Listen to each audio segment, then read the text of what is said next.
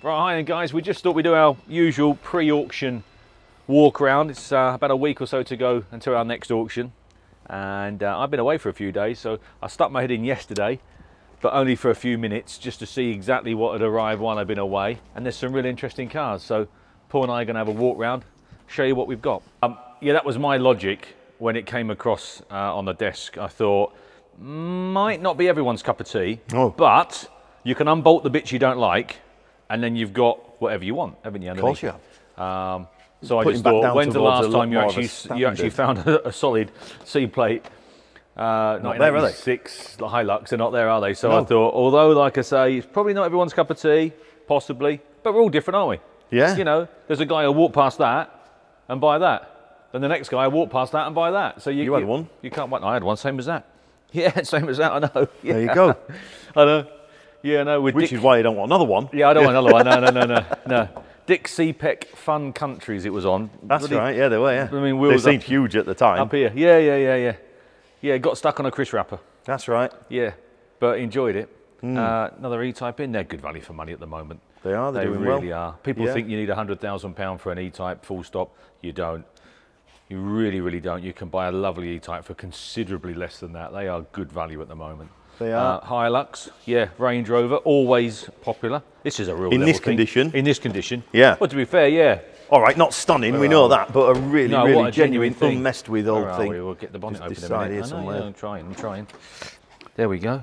Yeah. Little V8. Again, you know, not everyone's thing, are they? You know, a bit dirty, a bit oily and all the rest of it, but I think, yeah, that's what's kept looks it. Real solid, doesn't it? Yeah. Looks a right genuine old little motor. Bentleys. I mean, again, if we're talking about value for money, yes, you just want firing up. That must be value for money. Oh, look at that. Look at that. I mean, that car today would probably be in excess of 150,000 quid. And yeah, I passed that. I was going to York the other night and I passed it on the A64 coming this way. And it looked really impressive on the road. And when they then arrived the following day with it, I said, oh, I passed one of them just like that last night. They went, oh, it was us. We were coming up, stayed overnight, and then went back south. I actually picked that as one of my top 3. Did you? Yeah, I don't know why. I don't know why. Because it just looks good value for money, doesn't it? I think so. And it's just a lovely example. Yeah.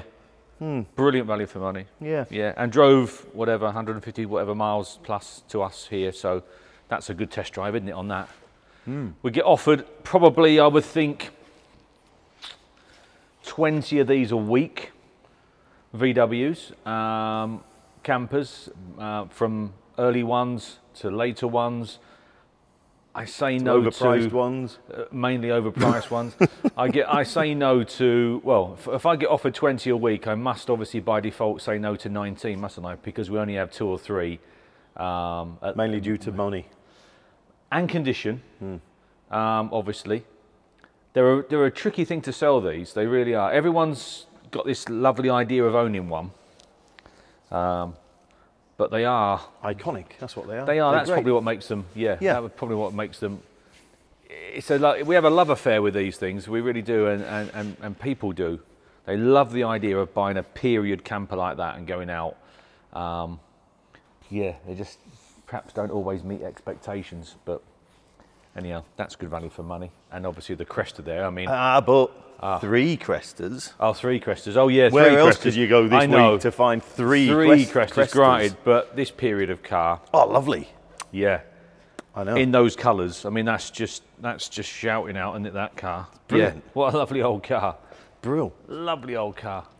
Yeah, if my dad was here, he'd be doing cartwheels and telling you stories about these. Obviously, because my grandfather worked for Vauxhall for years on Mum's side. So yeah. Lovely car, very American, aren't they? Very, what's the word retro. I'm looking for? Well, no, what's the word I'm looking for? It'll come to me in a minute. Art Deco-y, aren't they, type car? Yeah. Yeah. You can certainly see the American influence in that era, can't you? You can't, yeah, exactly. Especially with Vauxhall, with these and the Victors and so forth. Yeah. Little MGs, they're always real popular. Again, lovely condition. Have you had a look around that? Lovely, isn't it? Beauty. Look at the engine bay and whatnot. Absolutely stunning, that car. Yeah, no, lovely. I've got come down from Scotland. I'll just be careful with it. In fact, I'll leave that up because look at that, yeah. Yeah, that's a wow, isn't it? You could eat your dinner off that, couldn't you? Yeah. you know what? I think that's probably one of the cleanest ones I've seen. It is up there with the best we've had. It really is. It is lovely. No weather gear. Really? You wouldn't want weather gear though, well, would you? I suppose you wouldn't, because you wouldn't rain? want to get it wet, would you? But, I'd open the curtains you know, and think, nah, you're all right. Yeah, no, I wouldn't want to go out in the rain. Absolutely no way. Not with that condition of car. I tell you what though, I'd compromise a bit and just have a tonneau. At least you can put your flying hat on, can't you? Zip the rest of it up if you get caught out, I suppose. Well, I suppose so. A tonneau would just, and not only that, tonneau is nice if you're parking up as well. It is really, keep people out. Put a tonneau on. It's a psychological thing, It isn't it? is, People don't tend to meddle if you've got a cover. Very much so. What else have we got? These Mercs are going okay, aren't they? As long as they're nice, they've got to be nice. Well, everything's got to be nice. Good but value. These SLs, 500s, 350s. And again, this is the shape you want, isn't it? This facelift model. Facelift model. Again, these are real good value for money. Jag drove up from London. Again, yeah. It's, I tell you what, we must have a quick look at this Citroen down here. Yeah. What's have a look caught at this. your eye now? Citroen. What a lovely condition car that is. Is it? I haven't seen it. Oh, look at it. You like these, don't you? I have a love affair with the French stuff. I really do. Yeah. He loves them. But look at the condition of that car. I mean, what a car. I can't even find a bonnet catch. Has it got a bonnet catch? Well, they don't need one because they don't go wrong, do they? So you don't have to go underneath there. Yeah. So, here you go. Well, I'm fighting with it, really. It's got hinges up here, so it must hinge at the front. Yeah, no, it's there, but I can't actually get hold of the thing. I can see it, but I can feel it. Well, you're there then, surely. There you go. Oh, there you go. There you go. Yeah. Yeah. What a lovely car, though. It'd be a great driving old car. Oh, like a magic carpet. And I don't just mean a lovely model, which they are. I mean the car itself is just, yeah. Yeah, what a lovely car. That will drive like a magic carpet, that thing. It really will. Cortina, before we go further into the building, probably the best condition 600e I would think available in the UK today. Certainly the best one we've had through. A wow car over there is the Cortina. Yeah, even down to the point where the owner went out and purchased a transporter, a lovely transporter, which is going to let me sell if the Cortina finds a new home. I think it's on a Sprinter chassis, I think, from memory, just to move the Cortina around. It's that nice. Super low mileage Z, Datsun. Can't think how many miles on it, but it's ultra low, isn't it? I want to say 36, but yeah, don't I hold want me to to say it. 36. Anyway, it's super low. It's either 20s or 30s. Yeah, so again, one of the lowest mileage cars I would think available today. We always have a sprinkling of this type of thing, don't we? Because we try and cater for everyone. And affordable soft tops for people to have a bit of fun in the summer. Affordable convertibles, I think they're good. I think they're great. Just going to sneeze. Excuse me. Usable, aren't they? Use them every day if you want, can't you? Tax them for the summer. But it doesn't tie up a lot of money, and what it does give you is a lot of fun. A lot of fun out. There's nothing like having a soft top car where the weather's nice. MG's over there. I'm a massive fan of those V8s. I think RV8s. RV8s, yeah. Big fan of them. I've never personally owned one. We've had a few as a company. When we were retailing back in the day. I've never personally owned one, but I am a fan of them. I think they're good value, these as well. They are. Yeah. They should well, be to be fair, they everything be is good. more. I mean, if it is, the market's changed a lot in the last few months. It's become a buyer's market, guys, making these things such good value. So it really is. And you can't beat one of these, can you? No. You can't beat one full stop. You can't beat one because they go so well and reliable. Yeah. Typical Honda. Brilliant. S2000s, great little car. All-round Thunderbird, fun Bonnie. car that is. Yeah, R-top on it as well. Use it during the winter, but you wouldn't, would you, in all fairness? You wouldn't, but you could do. Bit of track day with it, very forgiving car. Yeah. I know they're a bit pricey in comparison to Mazda MX-5, for example, but they are a different beast altogether. I think there's a reason for that, isn't There's there? a reason why they're different money. Yeah, exactly. Yeah, yeah. That's true enough. Yeah, look at this. This is Thunderbird, lovely inchy. Inchy nice. Isn't it great? Drove Well, in. I've been away for a few days, haven't I? So I walked back in yesterday, And I remember seeing some of these, obviously on emails and things come through. Yeah. But I just had a very quick wander around, and a very quick wander around yesterday morning. And yeah, I mean, look at that. That's iconic, isn't it? Next to that. I know. I did a video the other day. Thunderbird. Yeah. Thunderbird. Yeah. Is it? Thunderbird. I know. Yeah. I know. I think they call it. Where did we go wrong? You know. I know. Yeah. I know. You can't get away from it. What went wrong? I tell you what, though, it's probably easier to go out and find one of them than it is to go and find one of them. Oh yeah, absolutely. Yeah. But that's eye candy. I mean, yeah. And that kind of isn't. I know, but there's someone for it. Don't get me wrong. It says, well, we're all different. Yeah, there is. And more to the point, like you say, try and find one. Yeah, that's the thing. Not many of these on the market. No. But right. again, the condition of the car. Oh, she's lovely. Yeah. You know, so. Yeah, no, it's lovely. I get it. It's not everyone's cup of tea. But then Volvos aren't everyone's cup of tea. I love them. Exactly. You know, Minis aren't everyone's cup of tea. I'm on the shelf. So, yeah. Never mind that. Volvo you just touched on. Great. Better. Oh yeah, I remember when that one came flagged up on the emails, and I thought, yeah, it's a lovely car. Other than wants a bit of paintwork down here. Does it want a little bit down there? Yeah, a little bit down there, and a bit of micro blistering up here. Oh yeah, it does on that seal, doesn't it? Yeah. Yeah, but generally, lovely thing, lovely car. You can address them bits, can't you? Oh yeah. MGB GT. If you're going to buy an MGB GT, MGC. MGC, but still 6-cylinder MGC. Obviously, as we all know, if you're going to buy an MGB or C, what you really want is a sliding roof. We just call them collectively a Webasto. Obviously, there's other manufacturers out there. Webasto, obviously, being the best known brand in the 70s, 80s, 90s, and probably even now. So I was talking to, I don't know who it was. Quite a number of years ago now, I think one of our regular customers, and he said, I think the best value for money classic car is an MGB GT with a Webasto roof, because you've got almost all the benefits of a convertible, because obviously you get a big hole in your roof, and then you've got all the usability of an MG. And yeah, probably difficult to argue with that. I think he's dead right. Yeah. I'd have a GT with a Webasto rather than over and above a Roadster personally. They are very usable. They are, yeah. And I'd have a C in preference. Well, yeah, but still, yeah, exactly. So, yeah, just a bit more money, aren't they? But even so, and you're leaning on probably the best driving MGB they ever done, MG they ever made. Yes. An MGA.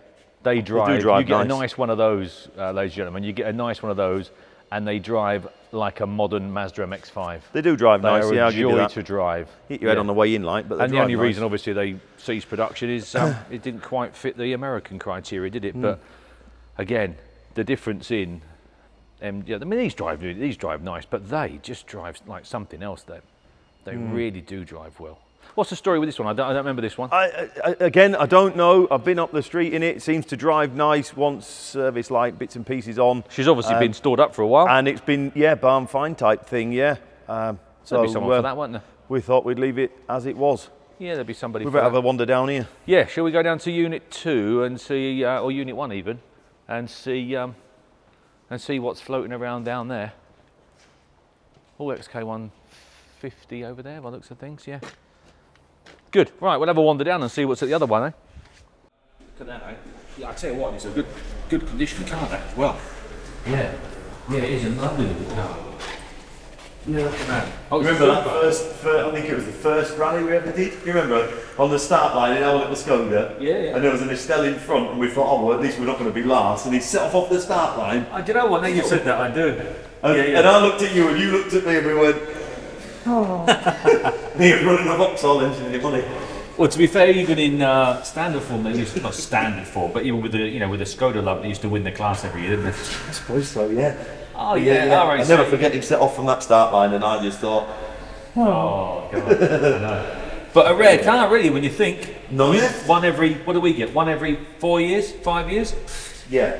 So as opposed to 20 MGBs every sale. A month. Yeah, exactly. Yeah, 20 a month, one every 5 years. So And a nice one at that. Very much so. I do turn down the odd project one, I must admit, because Bit salesman in Durham with his eyes all over that. there will be. I know there should be, shouldn't there? I tell you where it would have gone. It would have gone straight round to Peter Chapman, who was Yeah. Skoda. He'd have had it straight in his show with Peter back in the day. He'd have come round. Isn't it? I know. The trouble really is though, there's not many privately owned manufacturers nowadays. No, they're all conglomerates, aren't they? They're all big groups and so forth. So Yeah. and they haven't really. They don't look. They don't. They've got to fit in this criteria. They don't sort of think out the box and think, "Oh, No. one of them into just It's talking point, interest, etc. I know, yeah. Yeah. Nice XJS. Got two here. There's one there to your right. There's one over here on my left. Again, offered 20 again a week, either in convertible, cabriolet, or hardtop form, whatever. I sent those 19 of them for various reasons: condition, mileage, money, the whole thing. When you do tick all the boxes, when you get a nice car in nice condition with sensible mileage, then they do sell. They do go really well, and there is a good market for them. But they've got to be that top got to be like some 10% really. Yeah, they have the top 10%. Capris, we always have a few Capris kicking about. Again, 3 litre gear, I believe that one is. Sensible on the money. Seem to have cornered the market on minis. 1, 2, 3, 4, Yeah, 5, 6. I know. Yeah. There's half a dozen just here in this corner. Well, again, offered 25 minis a week. They're always popular, aren't they? Absolutely. Always popular. Yeah. This period of car production, pre-war, post-war, car production is such good value. Struggling a bit. Oh, they are brilliant value. They really are. When you think Little 4, tens 5, 6, 7,000 pound gets you a stunning little car. Yeah. You know, and in today's world, it's not. Not a massive amount of money, is it? No, and like that there, the little 10, still fairly usable, really, yeah. you know. They're not Tell you what, I find myself leaning. I mean, our father has a big collection of these, and he was always and is very passionate about this era of production. And while I could always appreciate them for what they were never really floated my boat, if I'm honest. But as I'm getting older, much older, they are starting to interest me. I tell you what, honestly, I mean it. Yeah. The R5 Fiesta can stay in the garage, and I get one of these out. Yeah, get the Fiesta to Jack, and yeah, honestly, if a really nice, oily ragged, Yeah, you like them a little bit scruffy. yeah, 10, 12, 14 horsepower, something, Austin, whatever came along. You could see I yourself would, yeah. running about. I'll tell you what, I'd take the dogs up the forest in it every morning. I'd just use it and enjoy it. I would, yeah. I'd sell the old Virgo dog car, and I would just use one of them. And I'd be James. I watch too much James Herriot, you see. That's the trouble. Yeah, I don't watch any of this modern stuff. I always watch all the programs from the 70s and 80s. Yeah. And I tell you what, on one channel of a morning, you've got Minder, followed by the professionals, or the other way round. I have a job leaving the house in the morning. We hadn't noticed. Yeah. Porsche Foxers, MGZ3s. Again, we have a sprinkling of these because they're good value for money. Yeah, Dad was doing some bits about the Moog. There's some, yeah, he was looking into it as far as right engine, right gearbox, right this, right that yesterday. I don't know quite what his conclusions were. All right, yeah. Little Audi A2. We sold this car, I think probably about 2 years ago, and the vendor's just fancied something a little different. Bedford. Transit van is a very unusual one. That's the one with all the covert surveillance equipment in the back. Yeah, that's an unusual thing. Rover P5. Margaret Thatcher's most favourite car. So they actually purchased a few of these towards the end of production, put them in storage just because it was her favourite car to be chauffeured around in. Right. So they're lovely, aren't they? Lovely car. BMW 318 IS, almost one owner from you, I think. Current lady and gentleman have had it since it was about 10 months, 12 months old. 40 odd thousand miles, lovely. Yeah, and Mondeos, I mean, look at that, I mean, Mondeo. We were on almost on every street corner, really, weren't they? Well, A bit like a mini metro. But let's be honest, we only probably that period of Mondeo.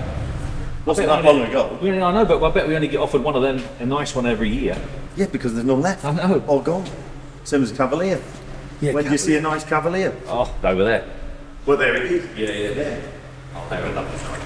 They are. I did 15 miles and a half last week. Did a bit of filming with it, and it just took me straight back to being whatever I was, 17, 18 with one. Tried lovely, brilliant. The rep's favourite car, I would think, either the Cavalier or the Mondeo. Yes, They were a good car. they were. They were a good car. They are a good car. That is a good car. This one obviously isn't killed with miles. No, 50 some of it. 49. 49. Yeah, there you go. Yeah. Yeah. 49,000 miles. One to put away. It is really, isn't it? And then we've got used for the rest of your life. Yeah, or carefully use it for the next 10, 15 years. It'll cost you zero, isn't it? That car, if you keep it lubricated underneath, cost you nothing. I haven't spent a lot of time in the bike shop. Maybe lots of bikes. Is there? Yes. Right, let's have a look. Yeah, plenty of bikes. Past the guard, good boys, good boys. Oh yeah, no, lots of bikes come in. Again, bits of all sorts, trikes and whatnot, and a bit of modern gear, although the gear is broken, that one, but bit of modern stuff. And yeah, what's that? I tell you, these bikes are good value for money at the moment. Yeah. We've called them the Martin chocolate there. Yes, yeah. Well, there's 2 in reception. 1, 2, 3, 4, 5, 6, 7, 8, 9, 10, 11, 12, 13, 14, 15. Yeah, and then we've got a shelf. 16, 17, 18, 19, 20, 21, 22. Yeah. What colour would Sir like? Yeah, exactly, yeah. Yeah, so we've cornered the market in choppers. We have. That's a nice bike. Yeah. Look at that. Little under 350. Again, there's some nice. Electric start as well, so that should be that would sell. 400 nice. Look, stunning, look. Yeah, that's nice, isn't it? That's a nice little bike, isn't it? Oh, it's a Japanese thing. Yeah, little Jin Lun. Yeah. Yeah. Only 700 miles. Yeah, done nothing. Yeah, I had it running the other day. Yeah, lovely little bike, little lightweight. You know, when these get a bit heavy for you. Yeah, get yourself exactly. onto a little Japanese thing. Hobart, that's an unusual machine. Look at that. That is an unusual machine. Yeah. That's a commentary underneath the Hobart commentary, yeah. Bit of traily stuff at the back there. Yeah. What's the orange thing? I don't know what that is. That is what? Duke. Oh, KTM. Oh, yes. Okay. That's unusual. Like a supermoto type thing. Look at the other day, there was another weird and wonderful thing. We stood next to a weird and wonderful thing. Yeah. Look at that. Yeah, it's great, isn't it? Not after speed with them, I'll be honest with you, but that looks a fair thing. I can't think what bike I was looking at. There was one that I had no idea what they were. Had to do a little bit of homework. I think it's Lord Lucan. Oh, is it? Armstrong, yeah, we had a Bombardier, didn't we, version? Yeah, little lightweights. These are real popular. These little 90s. I say it every time. It should be the law. You should own one of these. And at some point in your life. Yeah, you should. Unfortunately, at the moment in time, I don't. I'm just waiting for the right one to come along. But these are nice and clean, aren't they? Yes. Yeah. I think that, again, I want an oily rag one. Really, I want a little bit more like this. I missed one last time. There was a red one. I know. I kicked myself. I know. I kicked myself. There was a lovely. Why did you miss it? I mean, why? There was a lovely. There was a lovely genuine red one. I'll have a word with Jack. He might be able to talk you out of it. Oh. No, I think it just went on and on and on money wise. I think it ended up pushing £3,000. Oh my lord! And at the time you think, oh, looking back now, I think we should have just. That's what I was trying to see. Who? All the rest of it. Io's son. Oh, yeah, that's unusual. Yeah, that is unusual. That's a nice bike too, isn't it? That's nice. Honda. Yeah. VFR, or VFR over there under the cover. Probably the most over-engineered bike Honda ever made. They had a bit of a disaster with earlier models, and then they went the extra mile with the VFR and made a bike that I think is regarded as probably the best bike ever made, really, for reliability and so forth. I'm lucky enough to have one over there. I haven't actually even ridden it yet. I've only had it about 10 years and never ridden the damn thing. Never had time. Yeah. Now then, if you've got a bit of time free at the weekend and you and the missus want to go out, what better way? Get yourself a tandem. Do you want to stick her up front, though? Well, I don't know about that. Yeah. Keep giving her a bit of a helping and get a pedaling a bit more. There's a bit of all sorts of good, isn't there? Yeah. More choppers, wouldn't it?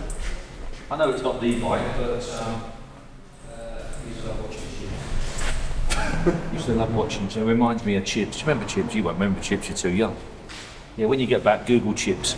Yeah, can't remember the two characters' names. Obviously, they would have been on Harley Davidsons back in the day in America. But yeah, Chips. Used to love watching Chips as a kid.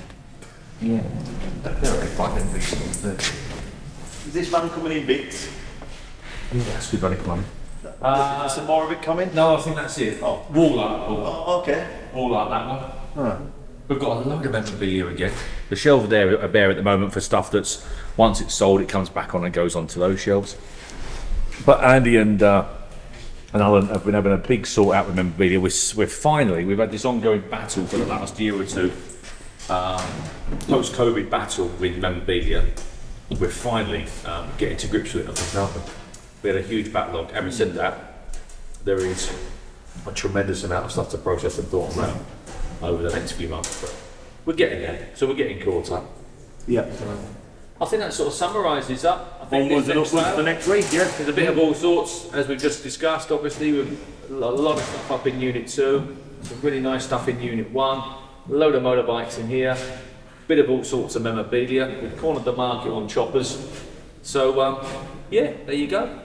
So, we'll see what happens next week. That's it. Good show. Thanks for watching.